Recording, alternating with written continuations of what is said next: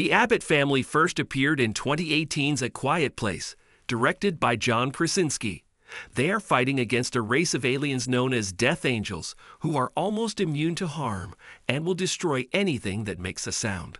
A Quiet Place Part 2 picked up where the first film left off, following further survivors as they dealt with the extraterrestrials. Next up, A Quiet Place, the prequel.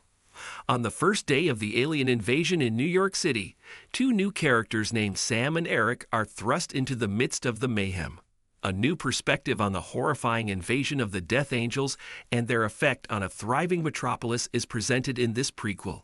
In the second film, we also get a glimpse of the first survivors who would go on to establish the island colony. I am here to immerse myself in the film's powerful and tragic final. They reach Harlem after Eric locates the medication Sam needs. Poor Sam.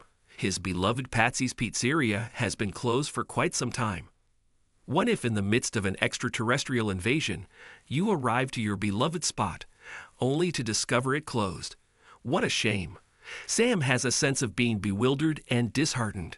Her dad used to play piano at a jazz club, and Eric thinks they should go there. This section struck a chord with me. Her dad will be very honored by this touching tribute. While there, Eric stops into a neighboring grocery to pick up some inexpensive pizza, which he then returns to Sam. Further, in an effort to brighten her last hours, he suggests that she put on a silent magic performance.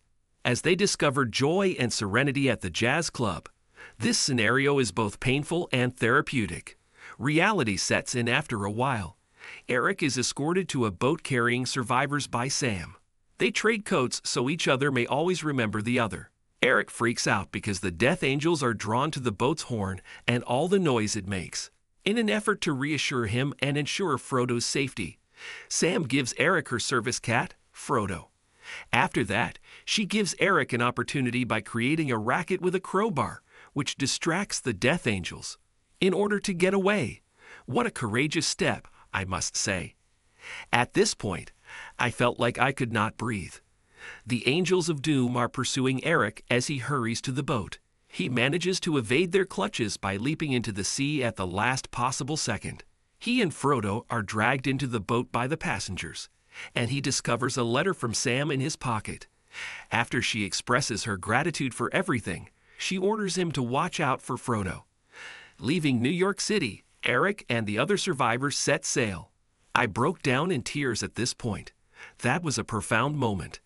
At the conclusion of the film, Sam is shown walking down the street with a portable speaker, listening to music on her iPod. Reflecting on her transformation over the last several days, she removes her earbuds and lets Nina Simone's Feeling Good play loudly. As the screen goes dark, a Death Angel materializes behind her.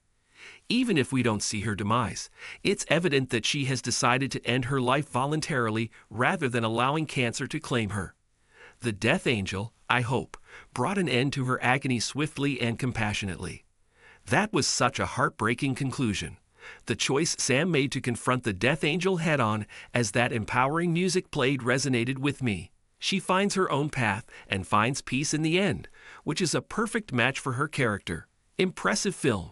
This film was just what I needed since I've been wanting to hear the truth about what transpired prior to the first film. The adventures of the other characters were fascinating to me. Frodo was a wonderful addition to the plot, and I loved how Sam and Eric became closer. In your opinion, how did the film conclude? In your opinion, did Sam make it through? Please share your thoughts in comments below. So guys, before winding up, remember to like, subscribe, and thanks for watching.